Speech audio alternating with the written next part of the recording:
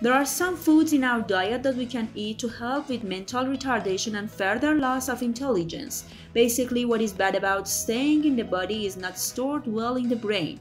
It is confusing that there is no escape from these foods in our lives, but remember that there is a key to living a healthy life in moderation. If we manage the balance between healthy and unhealthy foods, we will definitely be allowed to enjoy the occasional fun.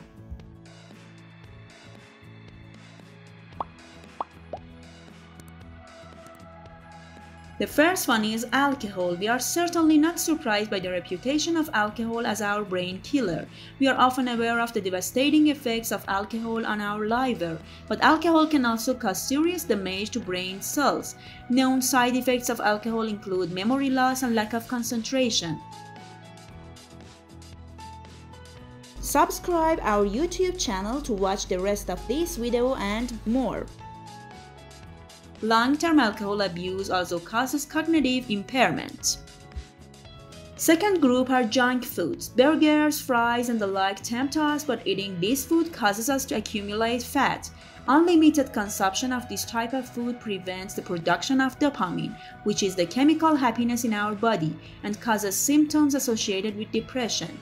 Third group are sugar-rich foods. Stored sugars cause nerve problems. Excessive consumption of sugar leads to a decrease in the production of a chemical in the brain, the absence of which impairs learning as well as memory.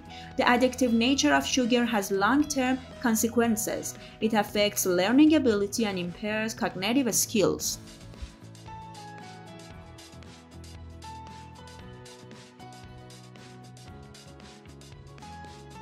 The next harmful food are fried foods. They are known in the southeastern United States as the stroke bell.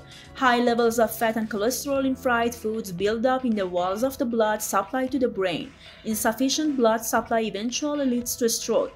Therefore, when your diet regularly includes fried foods, you are more likely to have trouble. The fifth group are frozen meals. Most people are forced to freeze their food because of the little time they have in their lives. Eating frozen fruits on a regular basis can increase the risk of Alzheimer's disease and also lead to dementia, which is the destruction of brain cells over time.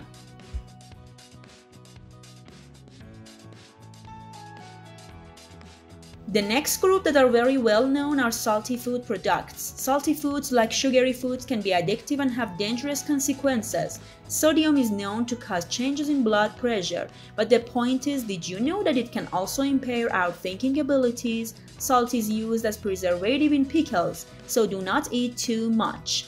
The next ones are processed proteins. Proteins become dangerous when they are processed into sausages and peppers. Preservatives such as sodium nitrate can be very carcinogenic when combined with proteins in meat processing. What do you know about nicotine? Nicotine is known to cause cancer when consumed in large amounts due to reduced blood supply and oxygen to the brain. In addition, hardening of the capillaries and affecting the function of neurotransmitters and the transfer of chemicals in the body are other side effects. Next group are artificial sweeteners. Many of us have a misconception that artificial sweeteners are harmless in our lives. The use of this group can eventually lead to brain damage. The last group are trans fats. Trans fats are found in confectionery oils, solid vegetable oils, margarines, sweets, snacks, fried foods such as dumplings and fried potatoes, and other foods cooked or fried in hydrogenated oils. Consumption of trans fats increases the risk of coronary heart disease. Over a period of time, we experience the pain of a sensitive stroke. Also, consuming this type of fat reduces the volume of the brain, which eventually leads to Alzheimer's disease.